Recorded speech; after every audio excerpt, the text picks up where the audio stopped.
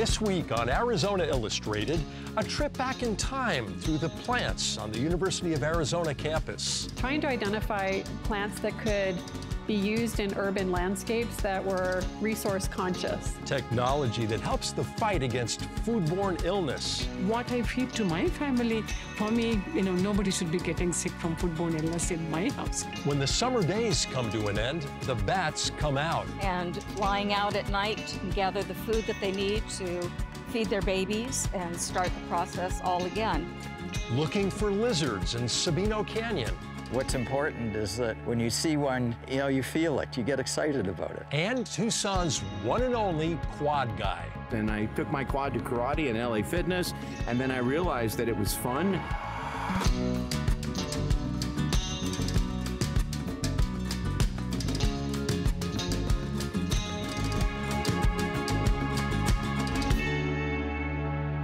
Hello, and welcome to an all-new episode of Arizona Illustrated. I'm Tom McNamara. We are joining you from the University of Arizona campus, where the trees and plants that grow here can tell you a lot about why Arizona looks the way it does. You see, for 100 years, the campus has been a laboratory for testing which plants from arid countries around the world are suitable to grow here for food and landscaping. So take a walk around the campus Arboretum and step back in time.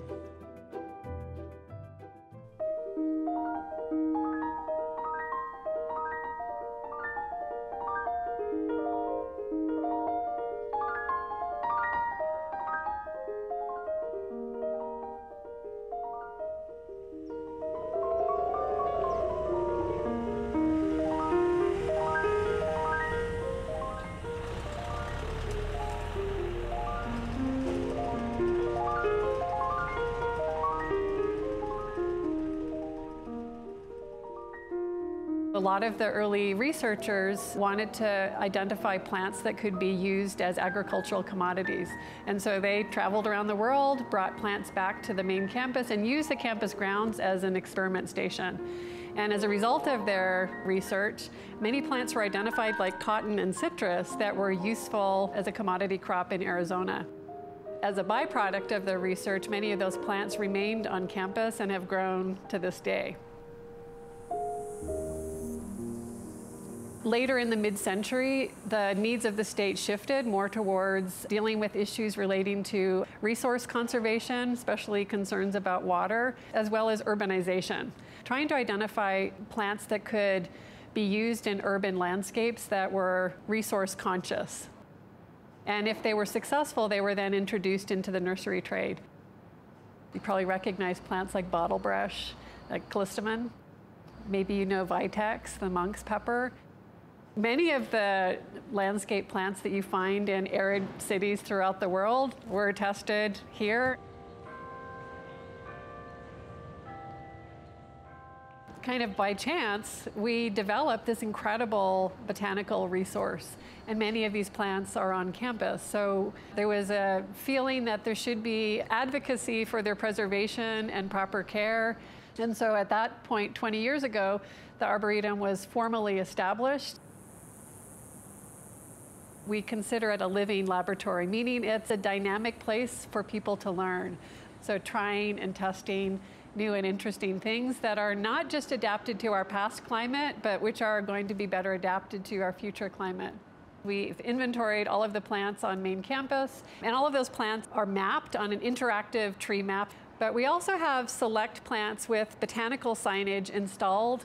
And not only do those plaques now have the name of the plant and the origin, but it also has a QR code embedded. Participants can scan it, and it will then connect them to a web page that describes what that plant is. So it gives a really rich experience for people who just happen to be walking through the campus grounds.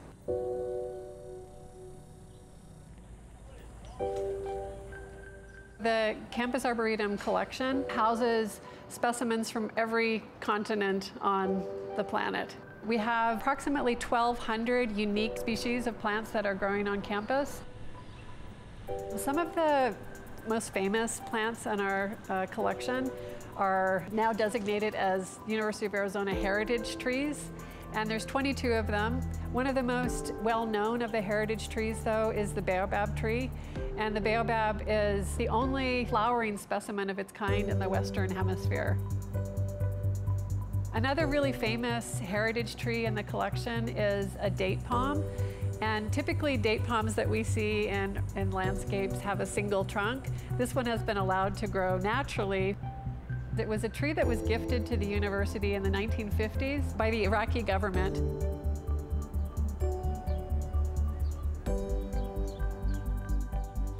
This is a really cool thing about trees, that they were here before us, and they are usually here long after us. And so it's a way of giving us this broad perspective about where we are in time.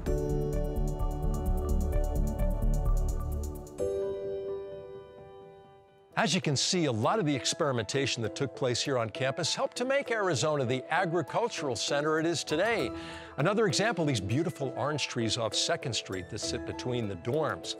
You know, many of the winter salad vegetables that'll be eaten around the country this winter will be grown here in Arizona. Professor Sadhana Ravishankar has dedicated her life to making sure those vegetables are safe. In fact, she just won Inventor of the Year from Tech Launch Arizona for a new natural antimicrobial wash for produce. An E. coli contamination linked to lettuce is now spread here to California. An E. coli outbreak linked to baby spinach. And that outbreak of a stomach bug known as cyclospora. In the 2000s, fresh produce emerged as a huge vehicle of outbreak, and nobody thought that people will be becoming sick from eating salads. So all this was new to the food industry. This warning does keep expanding. It's getting bigger and bigger, and what the CDC is saying tonight is that you not eat any kind of romaine lettuce. It is really important to have appropriate decontamination measures for these salad vegetables. And that is why the work we do in our lab with all these natural plant-based decontamination measures is really important. Hi, Elizabeth. Hi, Dr. So how's it going? So what are you guys doing now? So we just finished sample 33. I am Sadhana Ravishankar. I am a professor at the School of Animal and Comparative Biomedical Sciences at the University of Arizona. My expertise is in food safety, and in our lab, we are focusing everything based on a farm-to-fork approach. So some of the studies we are doing are looking at what are the cross-contamination potential of environmental matrices, such as soil and dust, as well as irrigation water, onto the edible portion of the crop, simulating the conditions that can occur in a field in a laboratory condition. We are looking at how these different bacteria attach on the surface of various fresh produce, such as, cantaloupe versus a honeydew melon versus leafy greens. You're just starting today, right? And did you clean all these coupons already? Yes, yeah. So I have all the cleaning coupons. We do some pre-harvest studies in the lab in which we have to apply our treatments when the plants are growing, for example. So we do grow leafy greens, and we do the treatments at different stages. And on the post-harvest side, we are looking at how to decontaminate produce commodities such as leafy greens, melons, using plant-based antimicrobial washes. And then we are also using antimicrobial edible films as either a wrap or as an ingredient going into salad bags for their decontamination potential against foodborne pathogenic bacteria.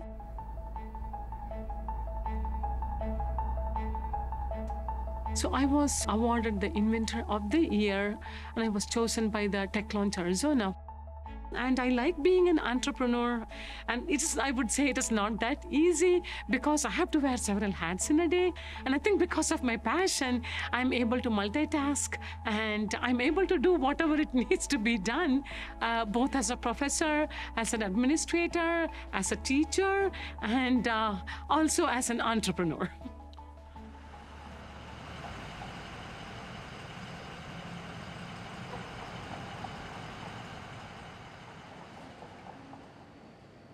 So So, being in the food safety field and understanding how pathogens survive in the food products and, what are the points of contamination. When I make my own salad, I have to make it. I will not eat salad made by anybody else. And I know my family knows that's because what I feed to my family, for me, nobody should be getting sick from foodborne illness in my house. As a researcher and as a scientist, what I believe is I should be doing research that could be put to good use for the community. So it should have an impact in the society, and that is the reason I chose this career, because food is something that everybody loves, everybody eats, and we want to produce a safe food.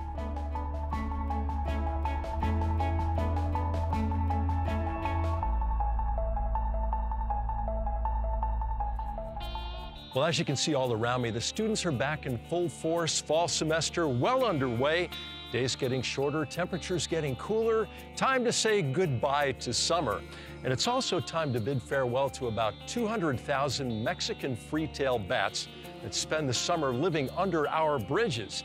In fact, we spent a recent evening at dusk under one of those bridges as the bats came out to feed.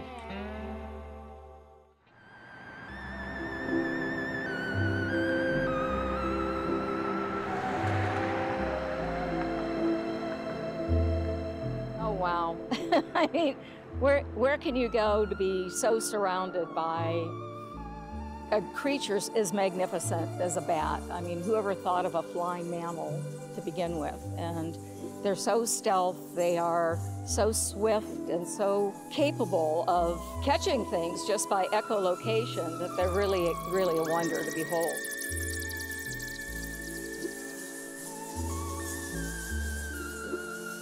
I come out probably half a dozen times or so during the summer months to watch the bats come out from under.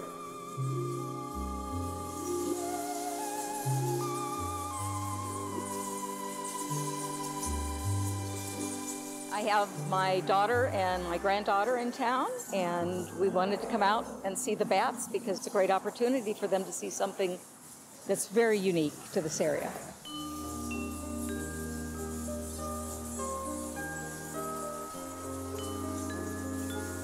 Well, these bats come up from Mexico, come up from the south. It's interesting that they're all females, that they travel up here with sperm that has not been implanted yet into their eggs. And once they arrive here, so that they don't have to worry about excess food being pregnant, they do impregnate themselves. And they set up nursery colonies under about 4 bridges here in Tucson. And we get to enjoy the results of their giving birth and flying out at night to gather the food that they need to feed their babies and start the process all again. They'll fly back south in fall, and then they'll start coming back, the females again, in April following year.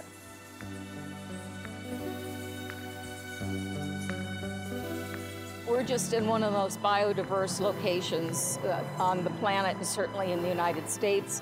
For me, this is my Eden. I mean, I just can't believe, the wealth of wildlife that's here. It just makes the whole experience of living here just all that more exciting for me.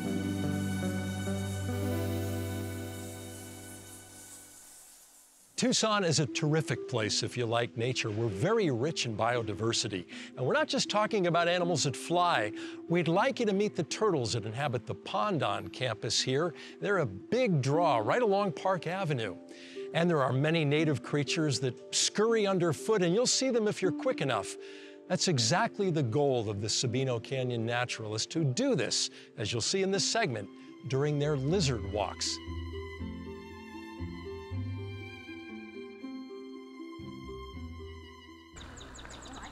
Should be a good lizard day, we hope. And we've got lots of eyes, so if anybody spots a lizard, please stop everybody and don't run up to it because it'll be gone before we get a chance. Yeah, there's 2 of them, yeah. This was designated a lizard walk, so we're looking for lizards, and you never know what you're gonna see when you come out here. Our plan is to go down from here to lower Sabino Canyon where the dam is and back. So it's about 3 miles and probably a couple hours.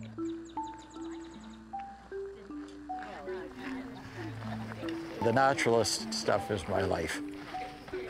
Well, I'm a retired dentist, and I also have a PhD in oral biology, so when it came to doing naturalist things, it kind of came natural to me. He stopped moving there. Oh, there he is. I see him moving. Okay. Tiger whiptail here, probably a female. They look very similar, the males and the females, but the females are smaller. The males have big, heavy heads and shoulders, so they're just bulkier. You can tell the adults from the juveniles because the juveniles have blue tails. And when they're very small, they have iridescent blue tails. Lizard walks happen the first Saturday in May, in June, in September and October. And sometimes we also do them first Saturday in July and the first Saturday in August. Because that's when the lizards are out. That's a zebra tail.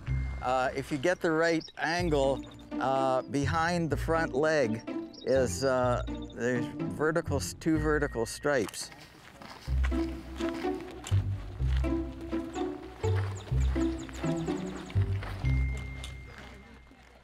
That's a side-blotched lizard, and it's a female. The blotch is there's sort of a black spot behind the front leg. When you see a whiptail, the length of the tail is greater than the length of the body, actually, part. These guys, the tail is shorter. They may look a little bit like a whiptail, but these are ones that will go on rocks, and he's on the rocks. We as humans are endothermic, so we can control our own body temperatures by our metabolism and so on. Lizards can't do that, or reptiles in general. So they are ectotherms because they rely on their environment to warm them up or cool them down to control their temperature. And they do a pretty good job of it. Okay.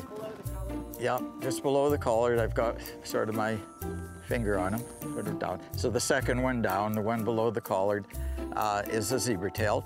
And I think in the photograph, you can see these behind the front leg are two black vertical bars.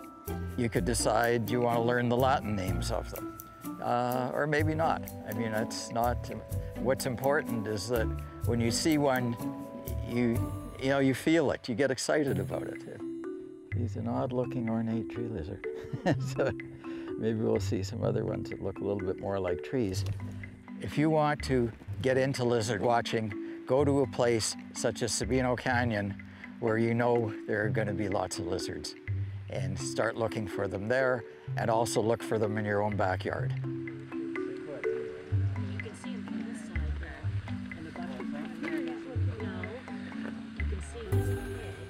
For more information on the Sabino Canyon Naturalist and for a list of their upcoming events, check out this story on our webpage for more information. It's always a thrill to spot something rare or unusual in the wild, and in this next story you'll meet someone who sparks the same kind of joy in Tucsonans who are navigating the urban environment. You may have seen him downtown, in the foothills, roaring through Gates Pass, or even as far away as Bisbee. He is known as the Quad Guy, and one thing's for sure, there's more to him than meets the eye. I am George Edward Roddick Jr. I go by Eddie, never like being called George. And what do other people call you in town? The Quad Guy.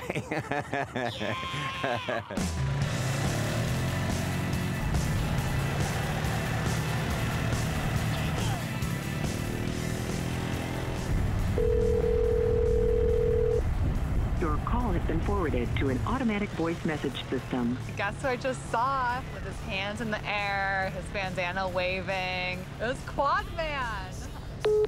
I just saw him when I was grabbing a Presta coffee at the Mercado this morning. Tucson quad guy comes around the corner, and all of a sudden, my bad day became a good one. When I'm driving down the road and my eye catches a glimpse of Quad Man, I know it's gonna be a good day. I just love this grown man living his life the way he wants.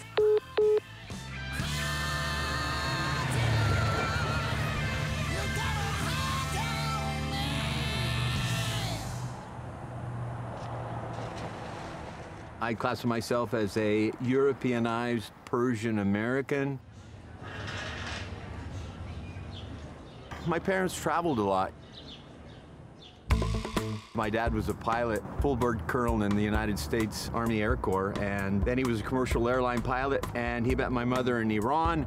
She was a stewardess, he was a captain, and I love to tell everybody it was coffee, tea, or me, conceived in the cockpit. When he retired, we were supposed to go to Colorado. He was going to buy a fishing resort. Can you imagine? That would have been awesome. You know, but he came here and he bought a liquor store. And then they got divorced, and I was shipped off to boarding school in England, and then 11th grade in Iran. And then my mother shipped me off here to a private boarding school, Fenster in Sabino Canyon. And you talk about culture shock. You go to an English boarding school for 2 years with uniforms, barbers, very strict, and then you go to Fenster boarding school that was co-ed. The girls were just across the lawn on the other side in a dorm. And, you know, I enjoyed Fenster boarding school. I was married twice. First time was 3 years. Debbie left, and my mother came over. She goes, "I told you she would leave you." You know, and I said, I know. Impetuous as I was, I had this photograph of a family friend in Iran. Next thing you know, I'm on the phone. I said, "Do you want to come to America and get married?" She goes, "I don't know you." I said, "Well, come to America." We got married 2 months later. And then, so anyway, she divorced me. It's kind of devastating for me, and my routine changed, and I've taken up karate. I got my black belt, and I took my quad to karate and LA Fitness, and then I realized that it was fun, and I got there a lot faster. It was much more maneuverable in traffic, and that's how I got on the quad, and my lifestyle changed somewhat.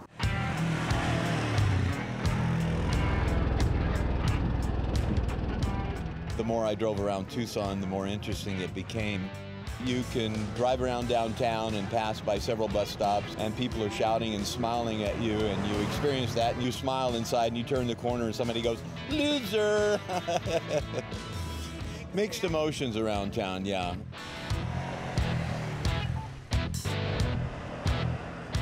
During the day, Bruce Wayne and Batman kind of persona. I get up and go to work, and I run a company with 30, 40 employees.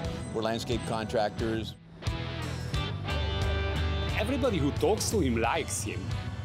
People that don't talk to him, they just look and wonder.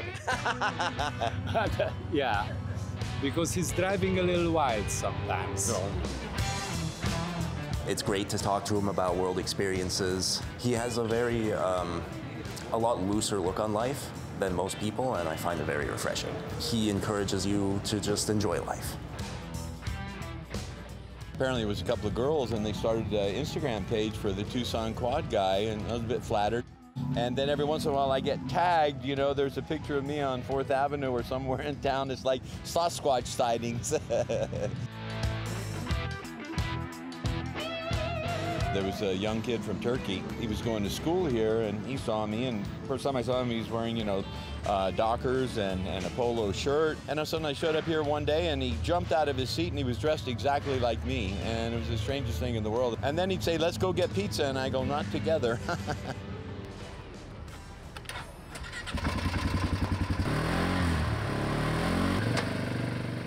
Depends on what kind of mood I'm in. If I head down the drive and down the mountains and head into town, if my ass is shaking back and forth, I'm listening to Shakira. If I'm leaning forward and my head is bopping up and down, I'm listening to AC/DC.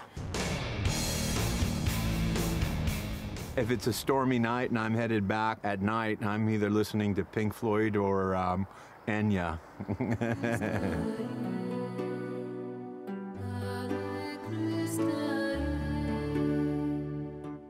People go, "Why do you go in the desert when it's 110? I go, because there's nobody else out there, and it's a surreal experience. The earth is like scorched crack mud, and there's no live vegetation, and all of a sudden you see that dark cloud coming in, and you hear the sound of thunder, and it comes and it moves in fast, and it's a deluge. And you sit down on the side of your quad, and you put your feet into 2 inches of water. The entire desert is now a shimmering lake of mercury with these apparitions of ghost-like dead mesquite trees coming out of the ground, and you're sitting there with a can of sardines and a military poncho in the rain, and you feel like it's the movie Apocalypto.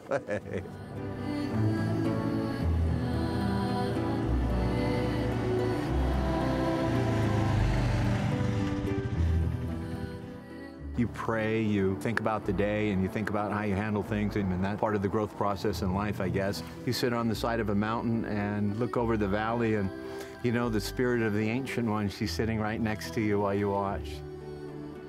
Your call has been forwarded to an automatic voice message system. Quad Guy is what I love about Tucson, Arizona. Encapsulated in a man. The incarnation of the word freedom.